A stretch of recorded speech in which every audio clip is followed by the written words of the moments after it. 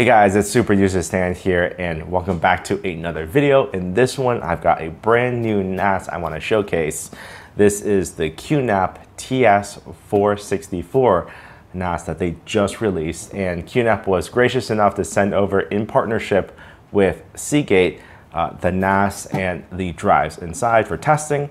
So we'll take a look at the NAS, we'll take a look at the insides, and I'll talk about my general thoughts about using this NAS over the last 2 months, and then we'll follow up with some testing in Plex just to wrap it all together. So let's get into it.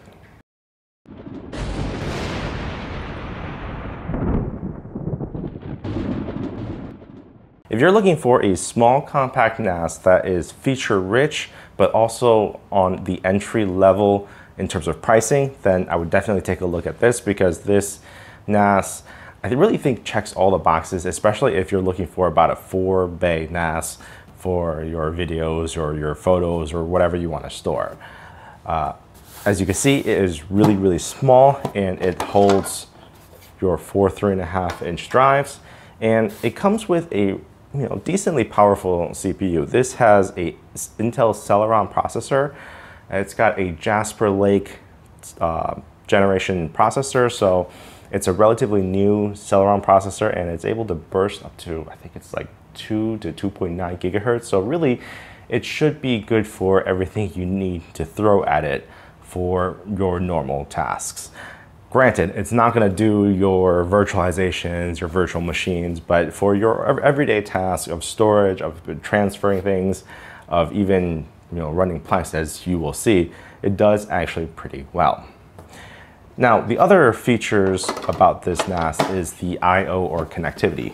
On the front here, you have a USB Type A 10 gigabits per second input that has a little button where you can slide in or slot in a USB drive and click the button and copy all of the files directly onto the NAS. It's a one-touch copy. It's actually very nice if you're trying to transfer over your SD cards on the card readers. You just plug that in and you hit it, and all your photos and videos get ingested into the NAS. It's very, very nifty.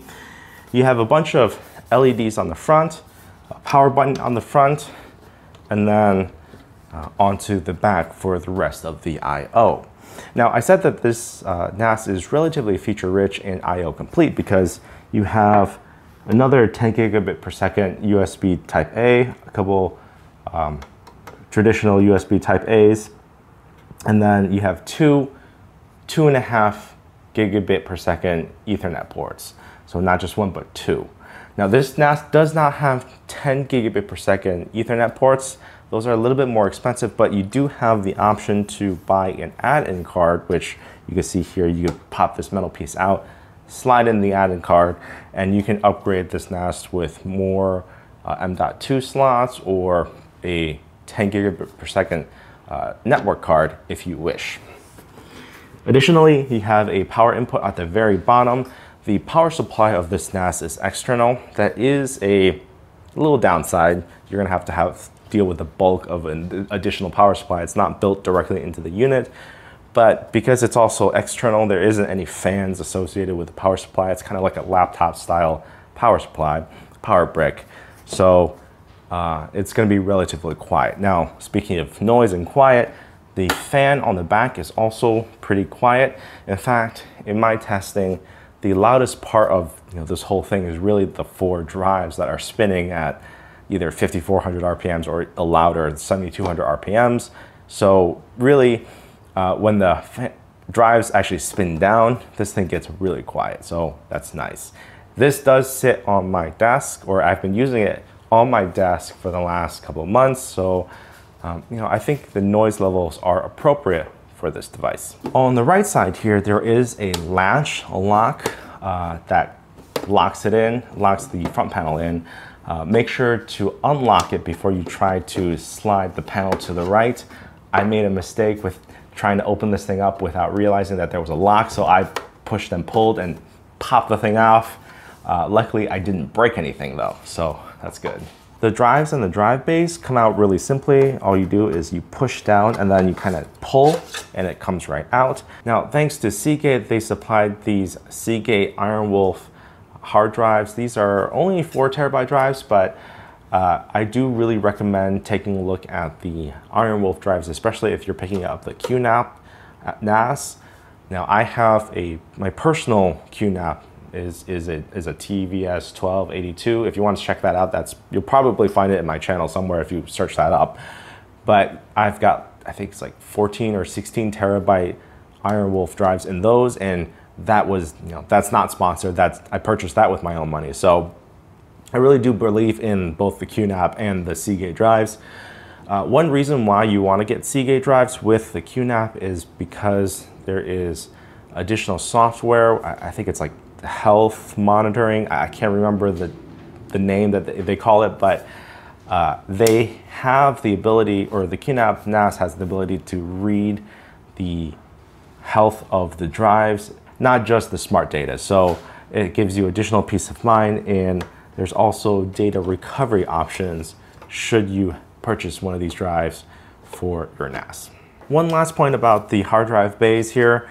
These are toolless bays. All you need to do is pop these off, and you could take the drives out, and these are toolless clips, so it's really nice and easy to get your drives installed, and then once they are installed, just slide them right in and they're ready to go.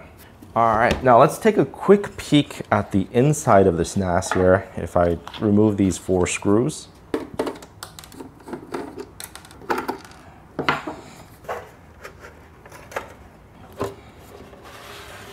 I managed to slide this cover off, and inside you're greeted with this metal cage here. You got the 4 drives in the metal cage, and then the fan is built into one unit. The motherboard sits on this side, this end of the unit, and it looks like you have a bunch of screws that bolt this whole cage to the motherboard, and or a couple of screws where you can take this apart. Now I'm not going to do that on video just because that's going to be a lot of effort, but you kind of get the idea of this whole thing right here. The reason why you may want to take this thing apart is because it has the ability to upgrade 2 M.2 SSDs on the motherboard, and then you can also access the RAM. And really, again, all of that is accessible on the underside of this cage. So you really have to take it apart. If you're not very familiar with hardware, or you look at this and you say that's too much, just be aware it's not very easily accessible, at least from what I'm looking at here. That's not to say it can't be done. So just keep that in mind if you are planning on upgrading the memory yourself and or upgrading the M.2 SSDs on this unit. But what is easily accessible, just from taking off the case here, is the PCIe slot right here. This coincides with the top slot right here. So you can just slot it right in, and you can install either your M.2 add-in card or your 10 gigabit Ethernet add-in card, just right there. Now let me go ahead and put this back together, and we'll take a look at how this performs on the PC. All right, what I've done is I've logged into the TS-464, and you can see here the information. This is a Celeron N5105 up to 2.9 gigahertz 4-core processor with 4 gigabytes of memory. Currently, it is populated with the 4 terabytes. There's a lot of 4s.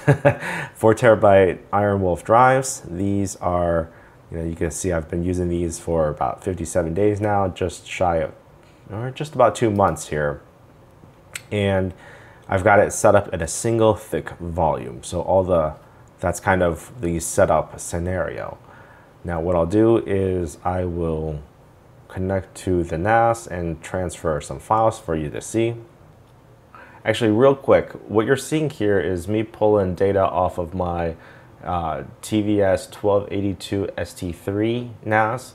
That's a 12-bay monster NAS, and it's a 10 gigabit per second NAS. So you can see I'm pulling data off of that NAS onto my desktop. This is pulling anywhere from 800, 900 to about a gigabyte per second because of the 10 gigabits per second. So what I'll do is, once I've transferred that over to this computer, I'll dump it onto the TS-464 464 for you guys to see the transfer speeds of that NAS.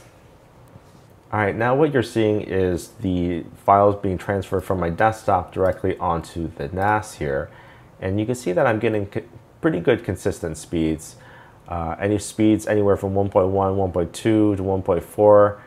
It'll even spike up to almost 2 gigabits per second sometimes on this transfer. Now, take this with a grain of salt because this is probably the worst case scenario for this NAS because again, I'm not using any SSD caching.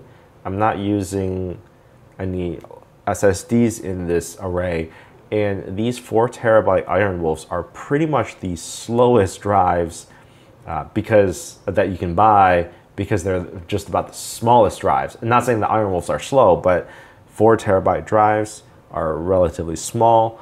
You know, you can get 10, 12, 14, 16 terabyte drives, and those are going to be writing a lot faster because the data you know, on the disks are so much denser. So just, again, take this with a grain of salt, but even still, you can see I'm really saturating that 1 gigabit per second Ethernet line and spiking up to pretty good speeds here. Because again, the connection on the NAS is a 2.5 gigabit connection.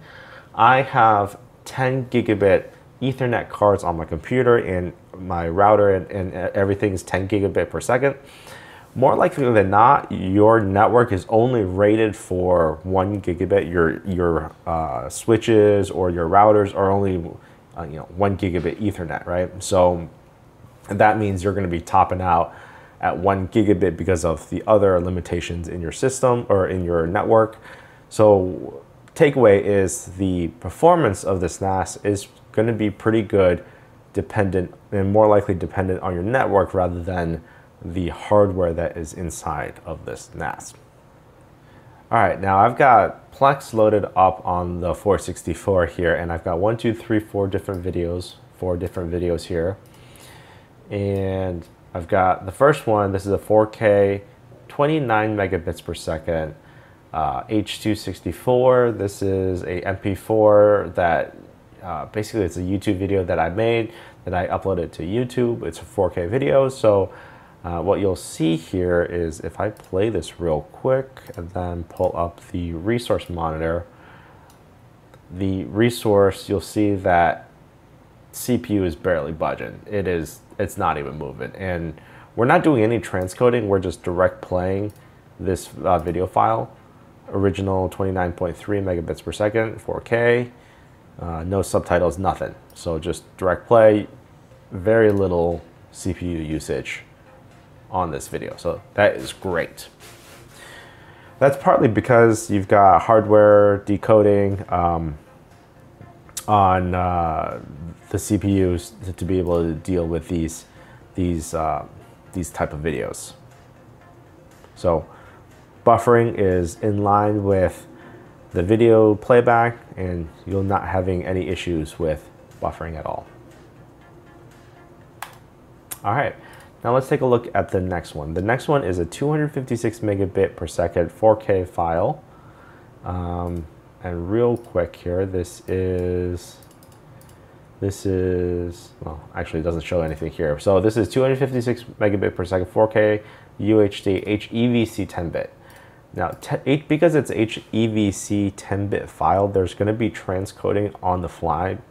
And that's where the CPU is going to have to do the heavy lifting. And you can see this is real-time playback. Had to think for a second here, but it's able to buffer and transcode while playing back. And oops, and converting at a maximum quality. And then the CPU usage, 13%. Let's give it a second to update again, 2%. So it looks like it went from 13.5, 9.3, 6.3, 10.9. So low teens in CPU usage. So that's really good. Now, if we take a step up to the next level, this is 300 megabits per second. This is also HEVC 10-bit. This is going to be a little bit more taxing on the CPU.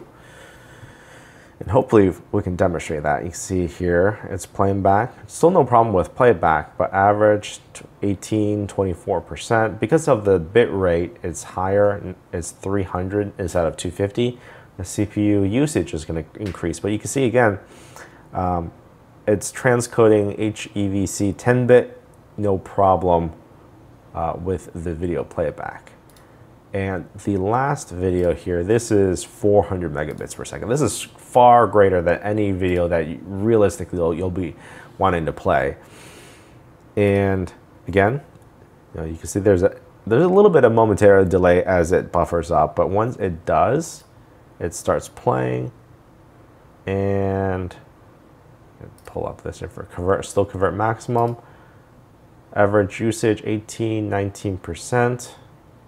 It's already done buffering, converting, so it drops back down to 0 because it's not churning anymore. But you can see here 13, 19, or sorry, IO, yeah. So right around 20% is kind of what you're looking at. What that means is basically this CPU has a lot of potential to play even harder files to play back. And depending on the files that you have, more likely than not, you're going to have a lot of MP4s, H.264s. But if you do have, let's say H.264, but then you want to play like anime, right? Subtitles, depending on the way you translate those subtitles, not translate, but to show those subtitles, you could either, have it shown on top, or you can actually transcode and burn them into the video and then play back. If you need to burn it into the video, that's essentially the same as playing back the HEVC 10-bit because you're transcoding on the fly. And what I'm trying to get at is if you were to watch, let's say, 1080p anime videos with subtitles, right, and you need to burn it in, this NAS is going to be able to do that for you just fine. And as you can see, even up to 400 megabits per second HEVC, did it transcode no problem. So really, basically you can throw any type, almost any type of video at this NAS, and it's going to able to do it on the CPU, transcode it on the fly, and play it back for you. You can see like 4K is fine. 8K it might do. It might struggle a little bit, quite honestly, just because that's still very CPU intensive, and that's 4 times the pixels as 4K. But anything up to 4K is not going to be a problem. So hopefully that gives you a pretty good idea of the capabilities of this NAS here and just how powerful the CPU is when you compare it to some of the other entry-level CPUs. It's not an ARM CPU. It's a full-blown Intel x64 CPU. Even though it's a Celeron, it's still got 4 cores and it's still boosting up to 2.9 gigahertz. And because it's a 2021 released CPU, the IPC is actually pretty decent on the CPU. So everything about it is great. And let's go back to the conclusions here. So yeah, real quick, a summary. If you're looking for a 4-bay NAS that has all the features that you really need and you're not doing any heavy virtualizations or heavy lifting, it's able to do basically everything you need, from transferring files to storage files, even transcoding in Plex, because the Celeron CPU is decently good at what you're going to throw at it for Plex. It's only when you're doing the virtualizations or the heavy VM stuff, that's where you need more and more cores and potentially a GPU in your NAS. Well, clearly this isn't designed for that, but just the regular storage of files, transferring of files, it does everything very well. And between the front I/O and the rear I/O, I think it is a very potent little combo, especially given its size, given its noise level, or how quiet it is, right? And just the overall package, and the price is good. So if you're on the lookout for this NAS, or you're on the lookout for anything like this in the market, definitely check out this NAS. I'll make sure to link everything in the description down below, and I'll see you guys in the next one.